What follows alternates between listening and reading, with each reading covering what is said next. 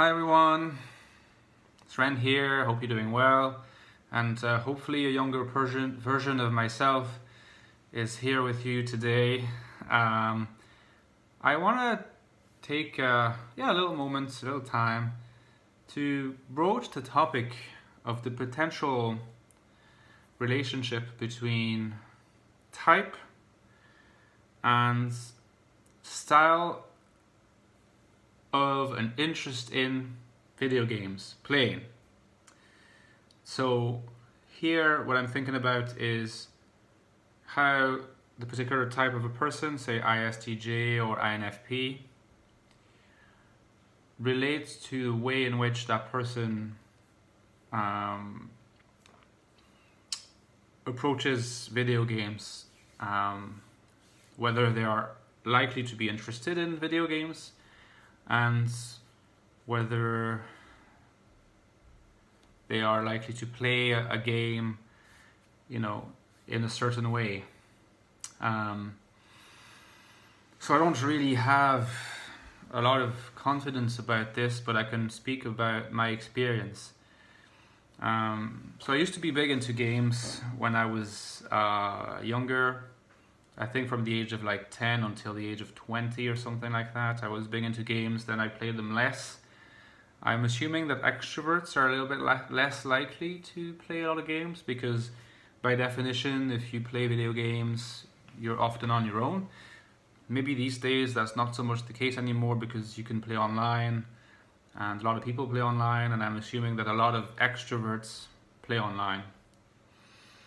Still, I would assume that on average more introverts play video games. And I would assume that maybe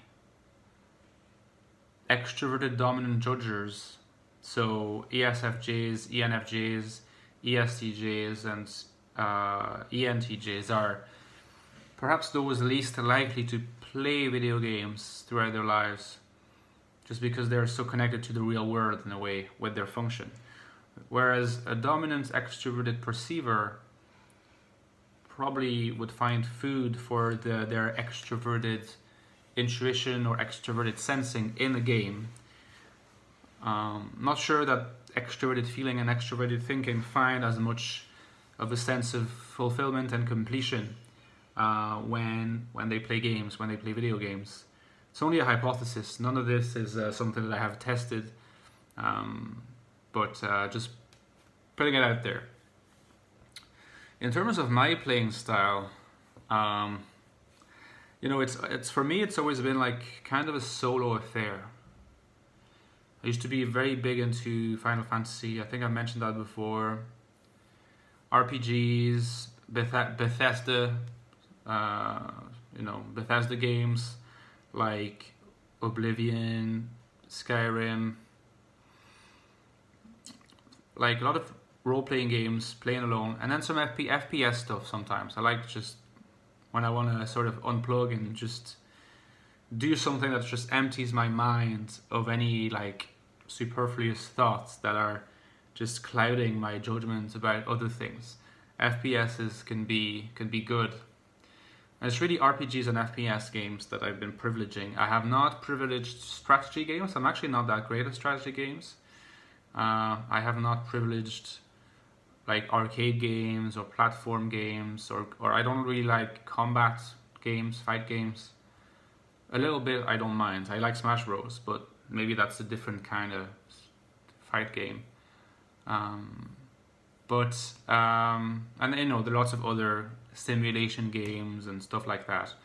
Not big into that. I don't like race games necessarily a lot either. I mean, I don't mind them, but really the types of games that I gravitate the most towards are RPGs, some FPS, and then games that kind of mix elements of, you could argue, RPG and FPS. Like,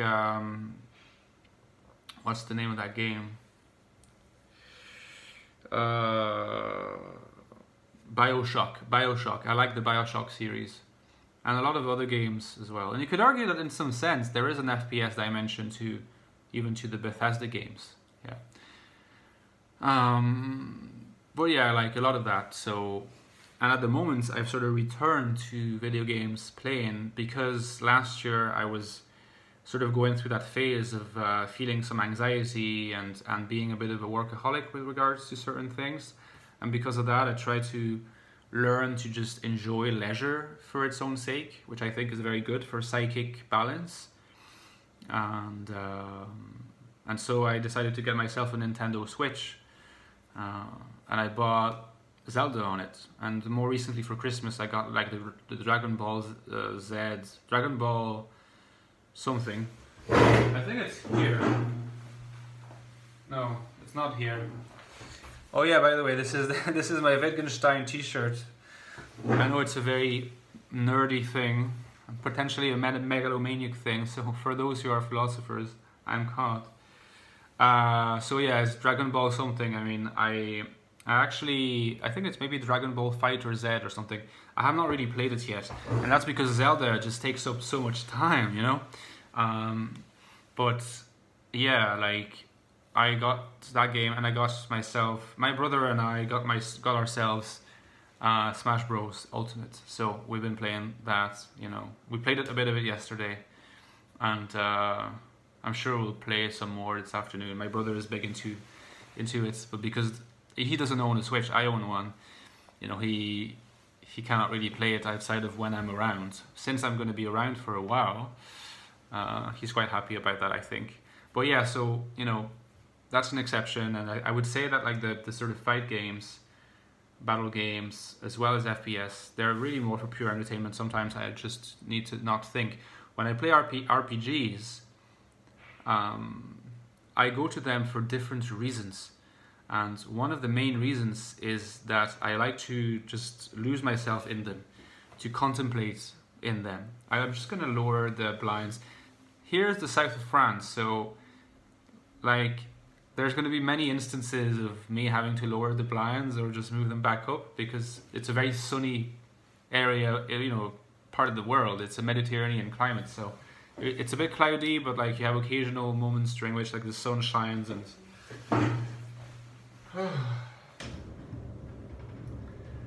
and so I'm once again displaying my ridiculous Wittgenstein t-shirt.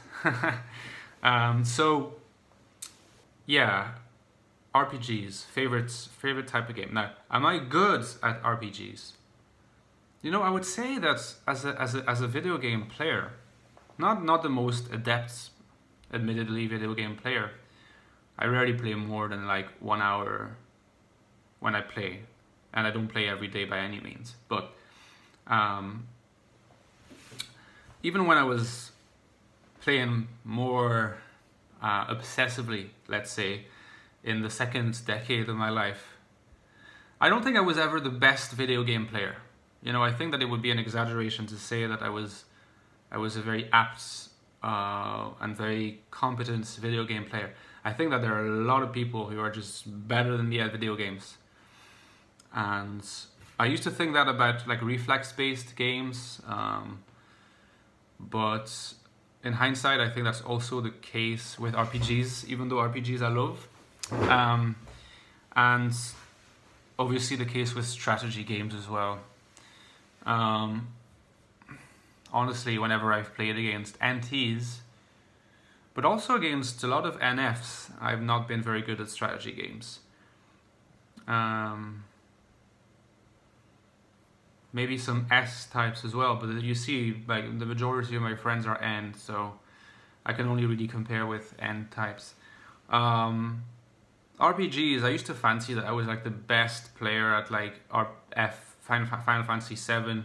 Obviously, there's no way of knowing because it's a game that you cannot play online. Maybe you can play it online now, or we will be in the future if it comes out on PS4 or whatever console is supposed to come out on.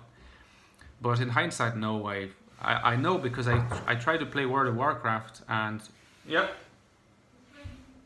my mom said lunch is ready. So I feel like I'm such a little boy now. You know, I finished my job and I'm back here and my mom is cooking for not just for me, from my brother. But do not worry, I prepared the table and all the other stuff. I contributed, you know, and I will dishwash as well. So it's okay. Like, it's a teamwork, you know. Just not gonna rely on my mommy the whole time. Plus, she's working next week, so I'll be left to fend for myself. Anyway, RPGs. The issue that I have with RPGs is that, and to bring it back to INFJ and stuff like that, that I think that because I'm a very, very, very N-driven person, like dominant N, like to an extent that can only be really appreciated in person, I think. Well, the thing is, I think it's really painful to play with me. So when I was playing World of Warcraft, I was playing it with an INFP friend of mine, very good, and he became a very, very solid player on World of Warcraft when he was playing it. But we started together, and like very quickly he was thinking, Ren, like either you change your style of play or this cannot go on. And I think this is nice because it summarizes why I'm enjoying playing Zelda so much, and I've been playing it for nearly a year on the Switch now. And I'm taking my time, you know, I'm taking my time. But also why it was really hard for him, who's in the terms of the game. I don't know if this relates also to dominance FI, you know, an introverted judging function. But he was like, what are you doing? Like my character, he'd be just moving towards an NPC that we had to talk to, or just moving forward with the quest. And I would be like, I would be just exploring the fields, just looking at mountains, hanging out in the flowers, you know. I said that to a friend of mine recently, and he said, "Oh, that's like an ENFP style of playing." At least that's how you imagine it. But like for me, that's just so natural. It's what I enjoy the most. I discover. Let's say that I'm discovering like a new landscape that I've never seen in my life because it's created by the game. First thing I want to do is just go hang out. I don't want to like be in a rush to start completing quests and missing out on all these amazing impressions that could be derived from it. And that's why like I'm so slow with Zelda as well, you know. And I think there's a connection between that and between the way in which I approach my videos, in which sometimes I want to talk about a topic and I take about 8 minutes to lay the groundwork before I go into the topic, and then I sort of aim for the target. There's a link, I think, an analogy between this in my videos and in how I am as a person, and my style of playing video games. You know, it's a very exploratory thing at first, very exploratory, and getting the feel. It's very similar to NI and the way in which NI lets ideas circulate and move around it until it sort of fixes on a pattern between different ideas. When I play a video game, I like to hang around, an RPG in particular, and get the feel of the place. It's hard with Zelda because it's a huge game, but it's the same idea. It's really the same idea.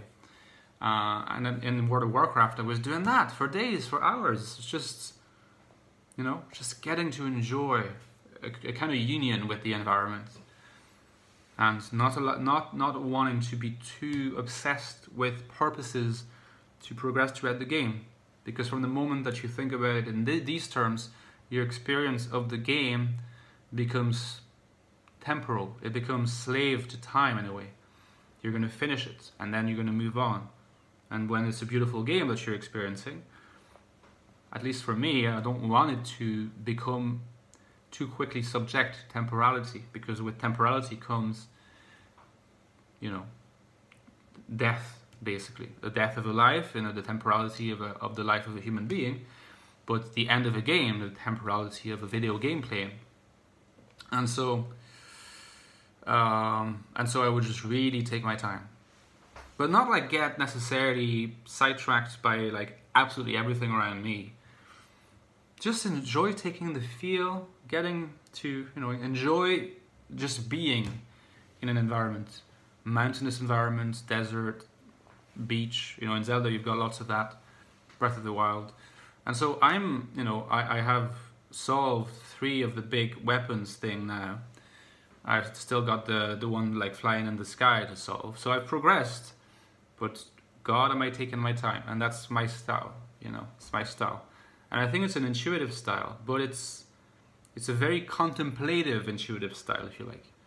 It's not easy for other people to play with me, which is why I often play solo, because I know that my style is not going to be for everyone. And I think there's a link between that and Anai. But hey, how do you play video games? What style do you have, and how do you think it relates to your own type, whether it be INFJ or another type? I would love to know. Let me know in the comments, and I will talk to you soon. There's an interview with my brother that's coming soon, so brace yourself for that. See you soon, guys.